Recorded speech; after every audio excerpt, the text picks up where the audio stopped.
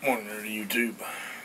What's gonna happen over the next session of videos is I'm gonna show you what and where I polished on my Mosin. I got M44 1952 model to accurize it. There'll be discussion later about shim kits, where I got them from, trigger kits, where I got them from, the tools that I used. Those will all be broke down into separate videos, and I'd like to take you on this venture with me. I can't show the weapon coming apart or going back together.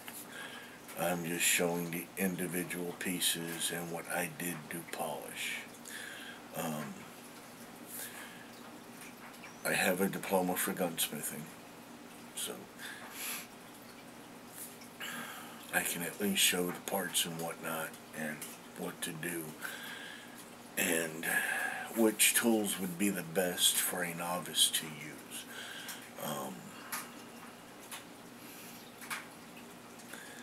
I'm not modifying the gun in any way, shape, or form other than polishing parts. Now, there is going to be a modification later when they arrive, but those I'll be shimming out areas, the tang area, the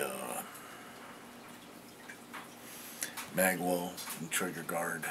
I'll be shimming those areas out, shimming the trigger sear, and the replacing a trigger return spring. But I'm not replacing any other parts, and I'm not modifying it to a sporter or anything like that. I want to keep it as close to original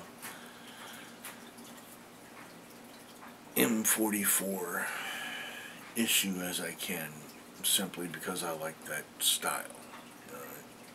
A lot of them sport it, whatever floats your boat, whatever makes you happy. I look forward to the journey. Kind of a little upstaged with YouTube right now, not being able to show the weapon coming apart or going back together. I can understand YouTube with, homemade explosives, or modifying a semi-automatic to fully automatic, or stuff that's, you need a class 3 higher license or something more than for. I can understand YouTube's regulations and guidelines behind that. Law is law. I can't, but now they're being a little overzealous. I would rather come to YouTube and have somebody show me how to responsibly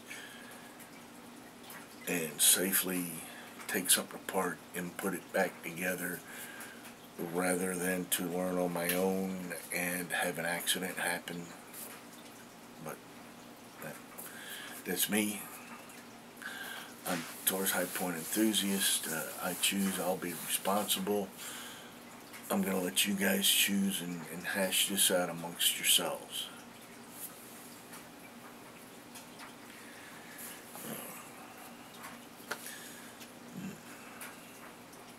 I'm out.